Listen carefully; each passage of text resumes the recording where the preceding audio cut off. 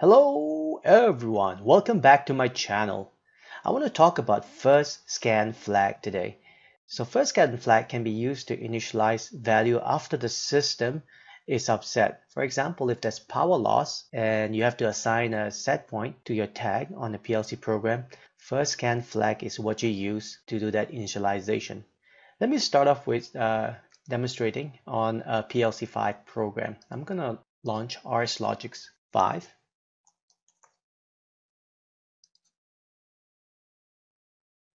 Create a new project itself called Skynet. And I can choose any PLC processor I want. Doesn't really matter. Same thing applies. So if you double click on the status here, you will see that there's a first pass and the status address is S:1/15. It doesn't matter what kind of processor I choose.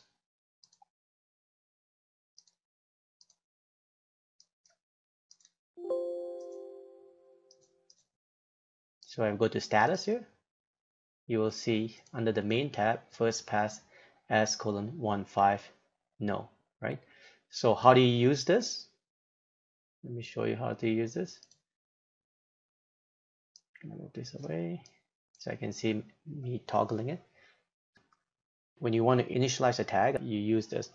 So I'm gonna normally when I initialize, I create a move 22, and I'm gonna put it to N7 here, which is N7:0.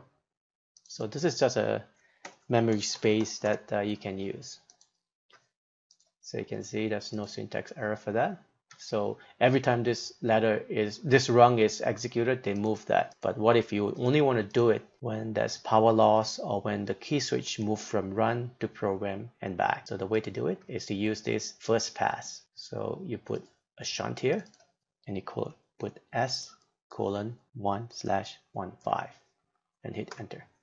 You see this is part of the PLC5 system memory space. It's already been allocated, right? So now when I run this, what happens is that this will only get executed when there's power loss or when the key switch get changed in state. So you can see no means it is not energized yet. Let me prove to you. So right click this guy, go to data table, and then if you toggle this guy here, you can see this thing goes to that. So if you want to go back to your original structure, you go change radix structure, you can see that.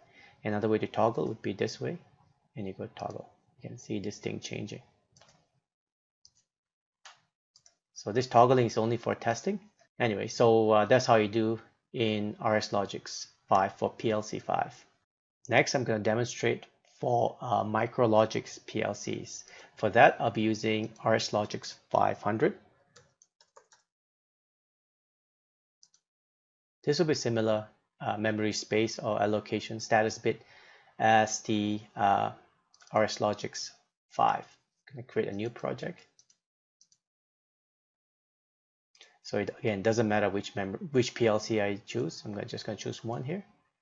And you can see if you double click status bit here, you can see that the first pass is S:1/15. Again, similar setup as PLC5. So I'm just going to make a bit of space here. How do you use this? Same way to use it. So you put a shunt here. So I'm gonna move a static value, to my integer status here, integer memory space here, because they call it N7:0. Make sure they are working.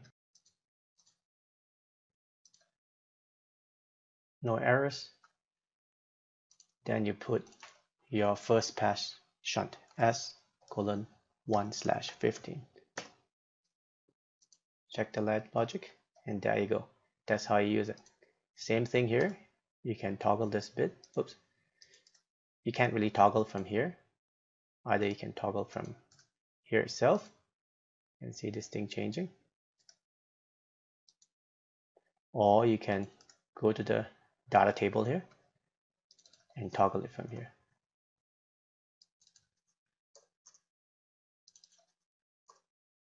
And the way to go back to your structure would be right click on that flag there.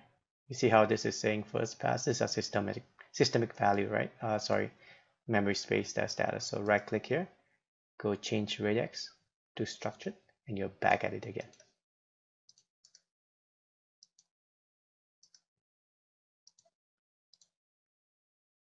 For the Logix processor, there's two different software I'll be demonstrating. One of them is RSlogix 5000. That pertains to any CPU with a firmware up to version 20. But version 21 and above will be using Studio 5000. I'll be demonstrating both here. So let's start with RSlogix 5000.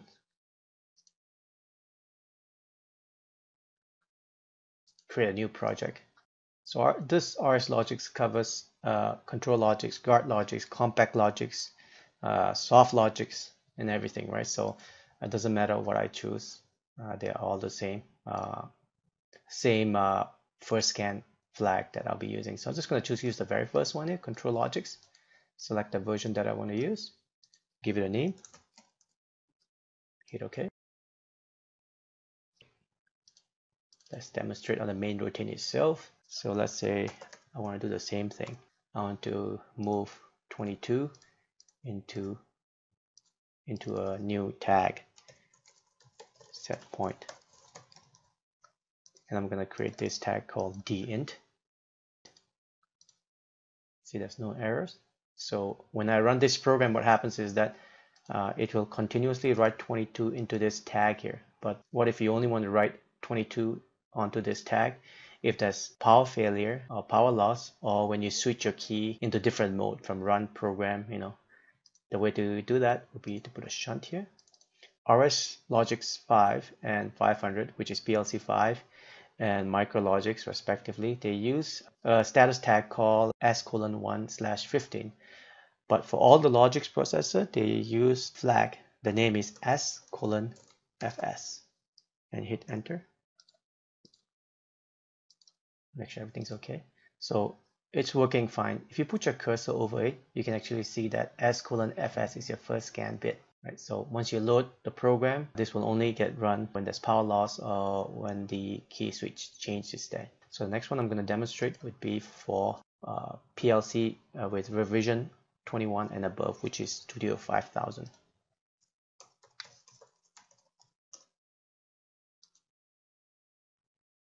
So again, all the Logix processors are here. So this time around, I'm going to use a CompactLogix. And I'm going to use this guy here and give it a name.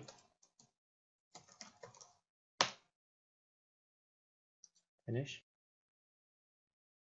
This is Logic Designer or Studio 5000. Same thing, go to the main routine. So here, I'm going to add a move block again. Same thing, put a static number on the tag called set point. Underscore XY net. And I'm going to create a new tag called that as a dint. Create. Whenever this rung get executed, 45 will continuously get inserted into this tag here.